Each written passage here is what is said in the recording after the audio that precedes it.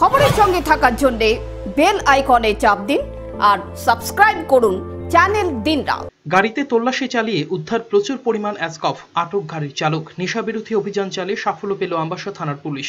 গোপন সূত্রের ভিত্তিতে একটি গাড়িতে তল্লাশি চালিয়ে প্রচুর পরিমাণ অ্যাসকফ উদ্ধার করে পুলিশ। প্রতিদিনকার মতো আমবাসা ট্রাফিক দপ্তর ও থানার পুলিশ তল্লাশি চালাচ্ছিল। সেই সময় ধর্মনগর থেকে আগরতলা যাওয়ার পথে আমবাসা বাজারের চন্দ্রাইপাড়া স্কুল সংলগ্ন বিপিন পাল সেতুর সামনে থেকে নেশা সামগ্রী সহ গাড়িটিকে আটক করে পুলিশ। গাড়িতে তল্লাশি চালিয়ে প্রায় 1394 বোতল নেশা সামগ্রী উদ্ধার করা হয়। গাড়ির চালক প্রদীপ কুমার রায়কে আটক করে পুলিশ। তার বাড়ি কুমারঘাট হাসপাতাল রোড এলাকায়। ধৃত যুবককে জিজ্ঞাসাবাদ করে জানা যায়, ধর্মনগর থেকে আগরতলা নিয়ে যাওয়া হচ্ছিল এই নেশা সামগ্রীগুলি।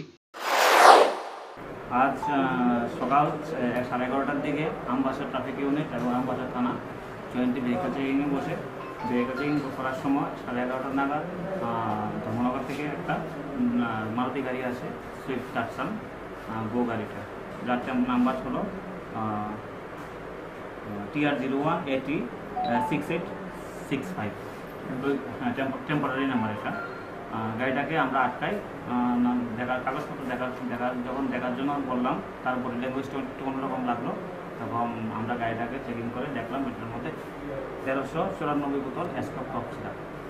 এবং কাগজপত্র দেখে দেখলাম যে গাড়িটার ড্রাইভার হলো প্রদীপ কুমার রায়, বাবা লেট সিন্ধু কুমার রায়, তার বাড়ি Kumarghat hospital চৌমনিতে।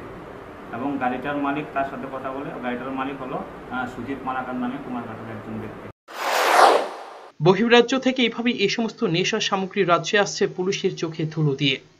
Bureau report, channel দিনরাত।